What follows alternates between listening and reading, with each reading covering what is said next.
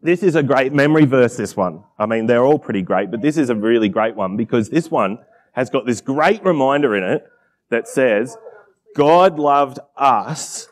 And how did he show his love? He showed it by sending his son for the propitiation, or the NIV, the atoning sacrifice. He stood in our place.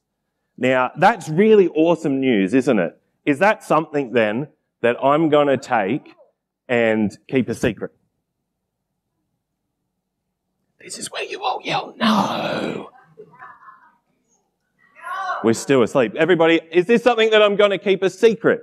No. Is it something that I'm just going to whisper to myself and not whisper to anybody else? No. Is it something I'm going to write down on a bit of paper and scrunch up, put in my pocket and then wash it and then it's destroyed?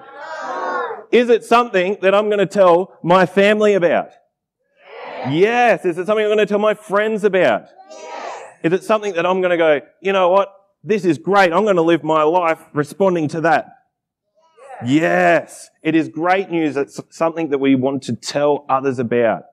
Knowing that God loves us means that we should want to tell people about Jesus, shouldn't it? So let's pray about that now, shall we? Let's do that. Hey God, thanks so much that you loved us and showed that through sending Jesus for us.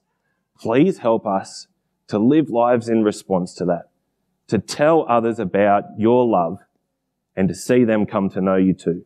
In your Son's name we pray, Amen.